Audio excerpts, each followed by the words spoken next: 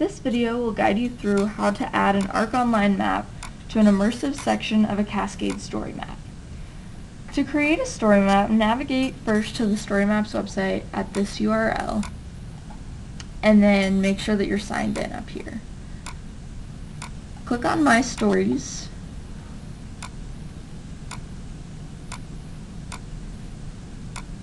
and then Create Story, and then you're going to select a cascade. So once it loads, you can enter in a story title. Let's say we're doing one for the Deep Creek watershed. You can also add in a subtitle such as where it's located,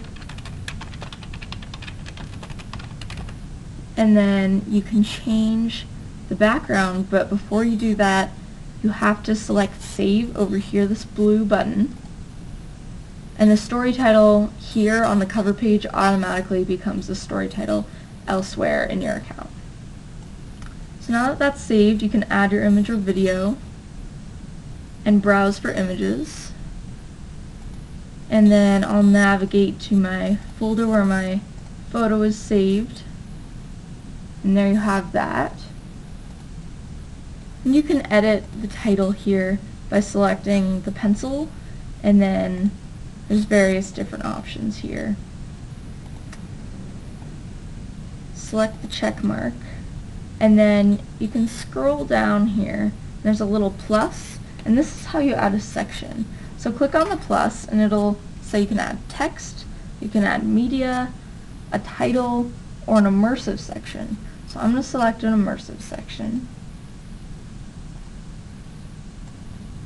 This is an immersive section where your maps live. Now you can have multiple immersive sections and multiple narrative sections in one story. So you can add a title here, for example,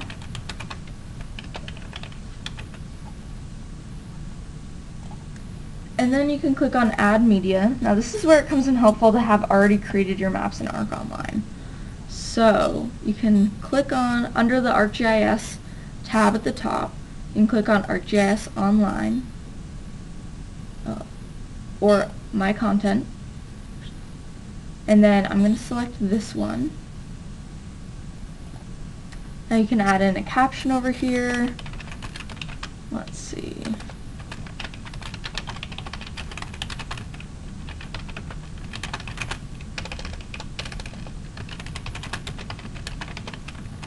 Nice.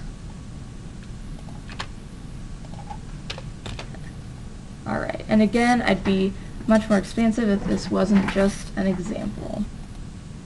If I want the same map but a different caption, I can select Duplicate by coming and mousing over this view and then clicking on the duplicate icon.